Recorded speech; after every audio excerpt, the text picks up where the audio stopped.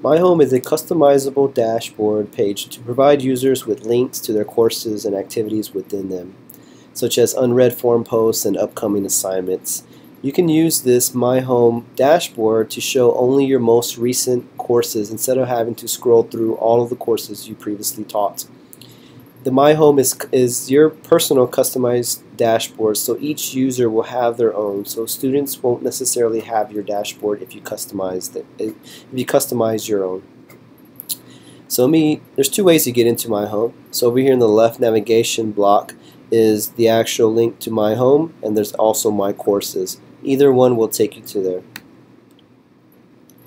So up here you'll see that I have 3 courses listed. I have 9 hidden. So I'm going to show all courses, and the course that I want to bring to the top is Fall 2015 Tutorials. So up here at the top I'm going to customize this page, and within the 3 courses I want to display the Fall 2015 Tutorials. So I'll click Show All. I'm going to hover over the cross,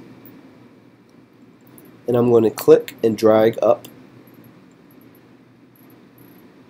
You might have to scoot your page down if you're on a smaller monitor. Click and drag up. I'll bring one more up. So now you can kind of see the icons. This is for an assignment that needs attention, for new forum posts that haven't been read. This is for an upcoming chat session. So I want to show only this 3 and not worry about the other courses that I have. So I'll click this drop down again. So now I only have 4 that I really want to pay attention to. The other thing you can do in the My Home dashboard is you can add blocks. So over here you'll click the drop down, and let's say I want to add a calendar. Now you can see that our calendar is here in our dashboard.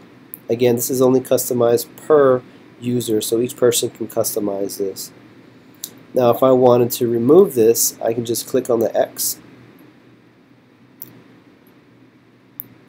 And now I've deleted my block. After you're done customizing this page, go back to Stop Customizing This Page button, and then you're set. And that's it.